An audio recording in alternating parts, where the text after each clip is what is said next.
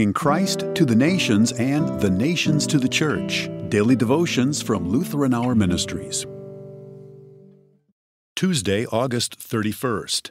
Unexpected Salvation. A daily devotion written by Dr. Carrie Vo. Our text is Isaiah 35, verses 4 to 7. Say to those who have an anxious heart, Be strong, fear not. Behold, your God will come with vengeance, with the recompense of God. He will come and save you. Then the eyes of the blind shall be opened, and the ears of the deaf unstopped. Then shall the lame man leap like a deer, and the tongue of the mute sing for joy.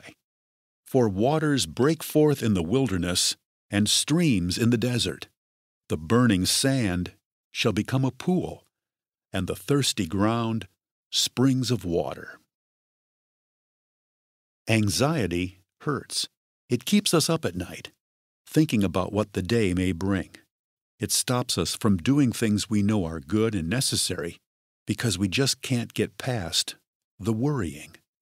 After this pandemic, most of us know anxiety very, very well.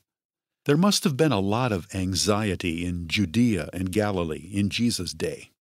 There they were, a conquered people, powerless, not particularly rich or influential, living under a series of bad rulers, constantly at risk for war. It had been roughly 400 years since the last of the Old Testament prophets spoke God's word to them.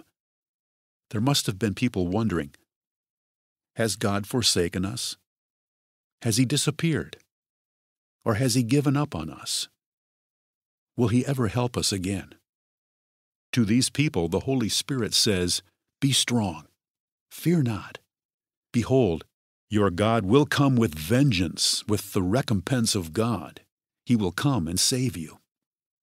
And God goes on to describe the very unexpected things He will do. Miracles of healing, water in the desert, a world full of blessing.